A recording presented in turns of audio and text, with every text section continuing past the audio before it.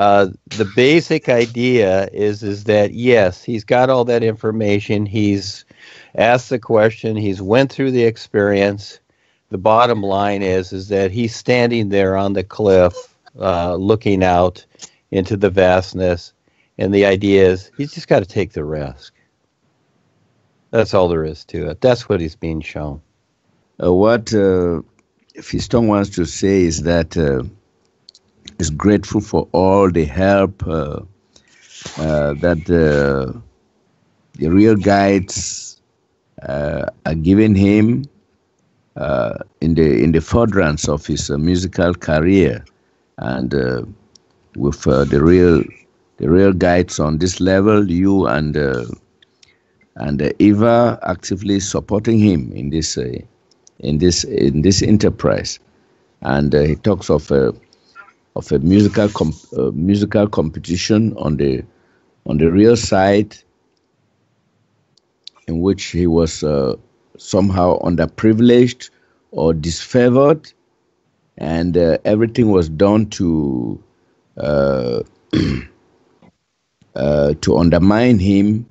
But his performance was the most exciting and filled with a lot of people who came to watch him perform.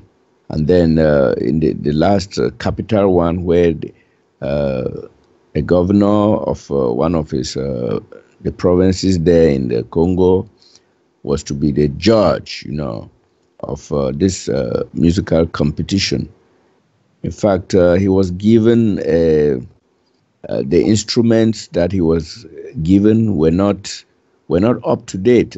The guitar that he was given had no strings even. So he was wondering how he was going to perform that kind of show.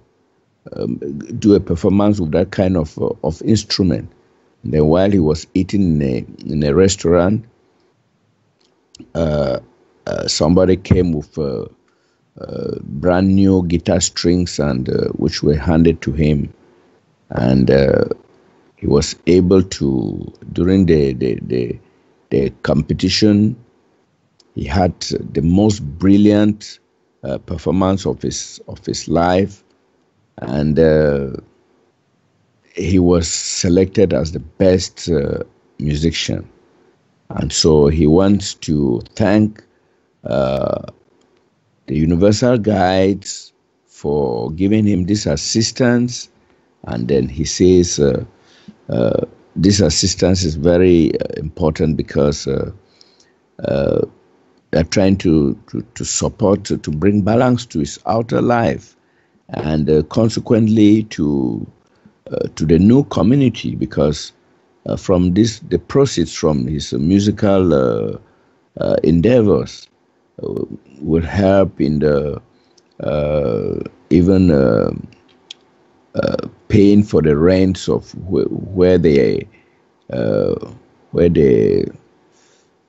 have meetings, and then why not? It could even help for them to get a piece of land that will be a new foundation property, and it's a good thing because the real guides are helping his career, and this could help him in turn to do much for the new community of Congo. So that is his first real side experience. Yes, very simple, and that is that, again, it's a new position, and just like changing the strings in the guitar, we too go through these periods of transition.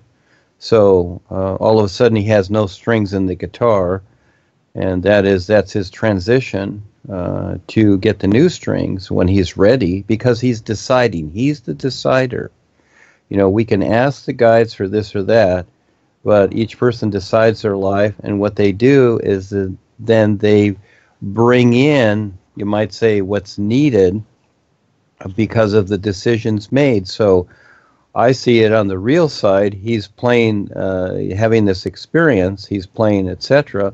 But really what he's doing is he's presenting the true reality life is what he's doing.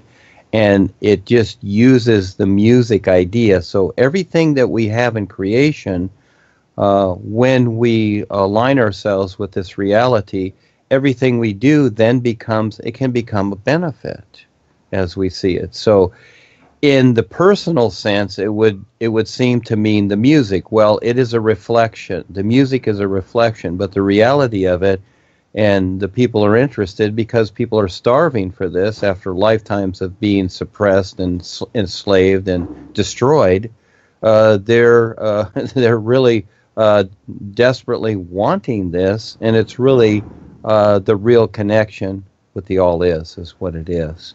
But it comes through in the musical sense, and so this is where many times it's misunderstood. Where if it's food, if it's music, if it's whatever, people think, oh, gee, it's like, well, I'll be popular and this will mean something. Well, there is a difference between popularity and the reality of what's being presented. And I'll just briefly say that just like the concerts, my focus is on the children because of what they can see as opposed to just bringing in musicians that are popular, you see? And then people go to that side of it. So again, there's many sides to things, but it's his experience. He can decide whatever, so he knows best. Fiston's second experience is a little frightful, scary. He had a dream, this nightmarish dream where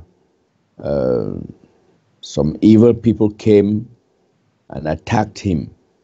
In fact, they attacked him with razor blades, and they cut his throat. So he was afraid that they would cut the jugular vein, the main vein that if they cut, he would die. So they actually butchered him in a very bad way. And then on turning around, he realized that there was a blade. There was another blade lying somewhere in nearby. So he picked it up and, in fact, cut the throat of one of the people, cut to death. And startled by this dream,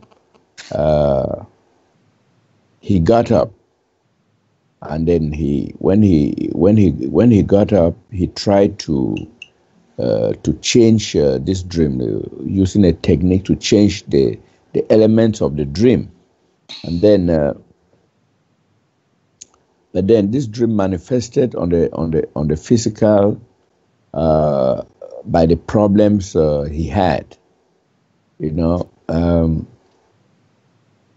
His car that was after the musical performance where he had got some decent money coming in.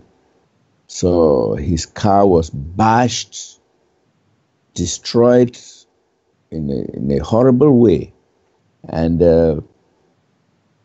he just realized that the proceeds from his musical performance would go again to repairing his car instead of maybe using it for some benefit even to the new community.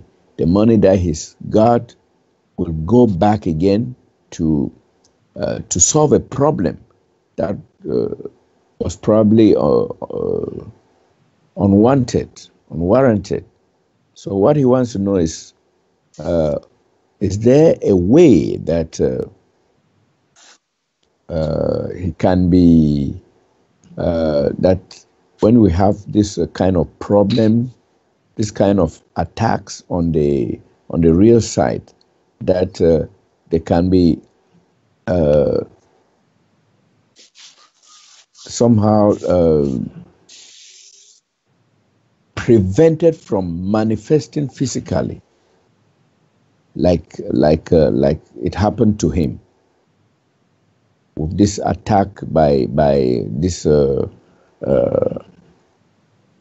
let me say psychic criminals with blades. And Fiston's dream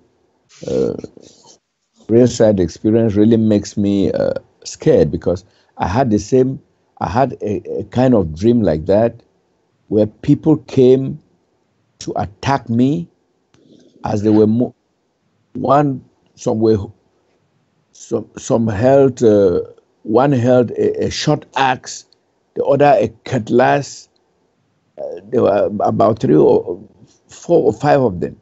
But what startled me, like in Fiston's experience, was the last person who held a blade. My God, that it seems I was not afraid of the short axe and the other, but upon seeing the person holding the blade, really made me scared, and I jumped up. I stopped. I woke up to look at my surroundings, and I sang the nu for a short while before falling asleep again. So it seems this blade attack is something very frightful. I don't know whether it's a pattern with other people, because that is what made me very frightened in my dream. Even though there were people in front with short axes and cutlasses, that didn't frighten me as much as the blade, and the blade which was used to cut through Fiston's neck, until he was afraid that they would cut the main vein, and then he would give up the ghost. So what can you say about this brain? How can we prevent these negative experiences from translating into the physical? Even when we try to change them, they still manifest in this kind of disastrous way. Okay, this is fun. Thank you very much for sharing. And, well, first of all, you could buy really good insurance, but just kidding. Also, referring to the car, it's okay to drive a really bad piece of junk car, because then you can take the money and purchase one of our new T-shirts that says "Walk with Rebazar." Okay, so that first came to me when he was sharing the experience, but I was just giggling because of that. I was just kidding. So, yeah, we go through these things. I go through it too. And so his experience where they're trying to cut, in other words, his vocal cords from speaking about the new presentation. And that's what you're dealing with too. And this is just how it is in creation. And prevention, okay? The best prevention, again, is to take the risk to become more aware and pay attention to what's really going on in this world, and not be in la-la land in your mind thinking that this or that. I don't look for protection from the guides. I take the risk, just like a soldier out there. You know, things happen, but the guides are there. The boys are there. But again, you got to figure it out also. So it's always taking the risk. And so, but I see the value of that, and that is that what else has value here? Do you want to be safe all the time? Is that the idea? And is your safety, is it worth more than taking the risk to stand real and eventually be invincible and self-sufficient? Well, we all have to go through the process. And again, just like Chris went through boot camp, he had to go through the process. You know, he had to crawl under machine gun fire. Some of those kids, they raised their heads up and they died. They died in boot camp. There's been many that have, and unreported. And when they first go out there into the battle, into the confrontation, we're here to confront ourselves because of what we've created. And we've had to create all of this so that we can, again, compare and recognize the is. And if we don't do it, if we don't scare ourselves, shock ourselves, etc., then we don't wake up. So it's all part of it. So at what point will we do it? And this is where, again, the masses, for the most part, they hide away, thinking that there's some kind of security here, whether it's in religion or politics or having, guards at your door, whatever. Yeah, of course, you do the precautions. When it comes to prevention, that's different than precautions, isn't it? And so again, I've got a gate-guarded community right next to me. And maybe some people will think, well, this will prevent burglars from coming in. No, it won't. They can come in through helicopter or drones. They can be multidimensional like the shape-shifting reptilians. It doesn't prevent anything. Nothing is prevented, you might say. But precautions can be put up. But the idea is that, yeah, it's going to take a while. It's going to take your whole life and many lifetimes to where you can stand real with the boys 100%. It ain't going to be in an instant. This is where we've been brought up with these ideas. This is in the consciousness, thinking that, okay, we're good guys now. We're with the new you. Okay, everything should be, I'm protected. I'm all this and that. Hey, it's all about your real awareness. It's all about what you decide every moment, you see? And so it's like this too. Yes, so you've come into the new you, and this is not a criticism, but it's an example, and say that you're popular or whatever. Well, that's within your consciousness too. So, many people want to be popular, but they don't understand what popularity is, etc. So again, that's in the consciousness too, and the unconscious part of ourselves. And so you draw in things. Just like beautiful women out there that are models and whatever, they want to be popular, they want to make a lot of money, they want people to notice them. Well, they do from all angles, and especially in the astral worlds where many of these women are raped and molested and even destroyed. And that's what it comes to. So especially with this young man's experience, a part of it is that he's presenting the new you in his own way and demonstrating that. And so, yeah, they want to cut his throat. They don't want him to speak. And so by the very fact that he does the same to the others, you might say in a way that because of what he's presenting at a certain point, it shuts them up too. That's just simply a demonstration. So there's many ways to look at it. But I always look at it from the end result, and that is that why are we here? Again, we're here to recognize the is. Even though most of the world does not recognize that, that's their choice. They still make the choices, and it's always a hard choice. Yes, even when you are popular and you make a lot of money and you do all these things that you want to do, it is a hard choice to put in front of you, you might say, what is real and makes sense with the whole of life, as opposed to the personal popularity of yourself or what you're doing, etc. So yes, I've seen it before, and again, it's choice. A person can have whatever they want in life, and the end result will be what they've chosen. So I see this as a demonstration, again, and there's many ways to take it. And yes, you can try and change the situation, but as it becomes shocking to you, wow, you see something different, don't you? And I step into things to shock myself, and the little self is nervous. It's perplexed and bewildered. I get that, but I'm going to still keep going. I got to drag it along, and these things happen. So again, it's not about prevention. How can you prevent life from happening? How can you prevent creation from happening? You can't. Look at all around you outside. Can you prevent people don't think about it because they don't see it. Can you prevent the nanotechnology that's affecting all of us? How are you going to prevent that? Going to wear a gas mask all the time, or wear aluminum over your head for the microwave so you can't see it all and bump into things? Is that prevention? See, it's not about that. It's about your real awareness, and it's about getting through this no matter what it takes. So, again, everything's fine. Yes, thank you for sharing. There's a lot more to that, but he'll figure it out. Mariam says, because of the security situation in the Congo, so they want to they will call it a day here, and because the participants have to go back early, go back to their homes early. You know, there's sort of curfew there, and people have to respect it and protect their physical lives. You know, so they want to stop here. And yes, I was going to say too, real fast, Miriam. Yes, thank you for showing up. It's always wonderful, and also you've got the new books. She's got the new books, Charles. Yeah, she got the new books. She even asked me what she was supposed to do with them. I said, well, you just take pictures like our model, Kelsey, Yeah. you know. So I just told her to do the same.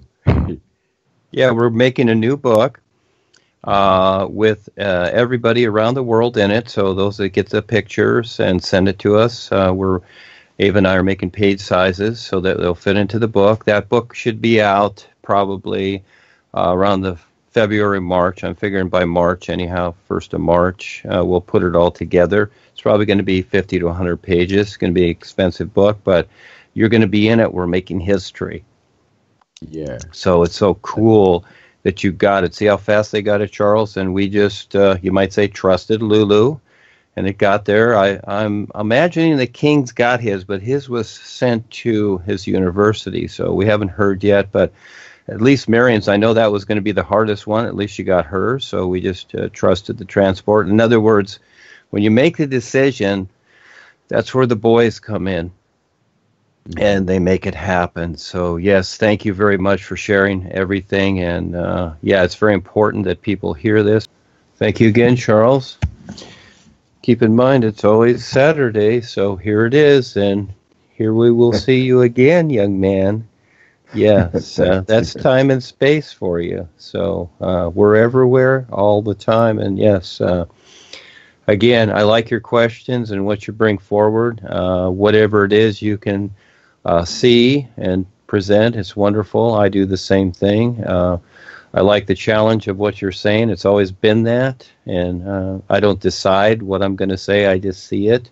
That's the best part, and it's for everyone. So we in this world are very unique and very special, and we're providing something wonderful. So it's better than any gift or blessing. It's just very real, and it is endless. So thank you so much for showing up. Thank you, Marion, and everyone.